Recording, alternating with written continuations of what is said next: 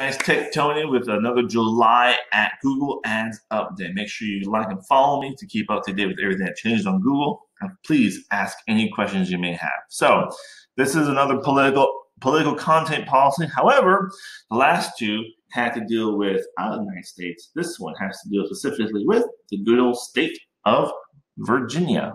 Pretty much, there's a Virginia State Code 242960. I tried Googling it. I couldn't find it. But they have to identify themselves to Google as an online political advertiser. On top of that, with whatever these rules are going to be with that Virginia code, certified to Google that they're permitted under the state local laws to purchase online political advertising and verify their account. Pretty much what y'all do in the state of Virginia. It'd be interesting to see what other rules come out from this as well.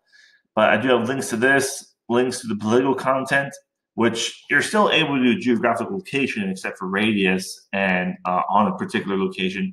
You can still do age, you can still do gender, and a slew of other things like context targeting, ad placement topics, keywords against sites, apps, pages, and videos as well. Now, you really need to know that if you don't adhere to these policies, especially with it's a political year. It is what it is, I guess. You can get something as bad as an account suspension. So links in the description down below. Make sure you follow Tech Tony to stay up to date with everything Google Ad related.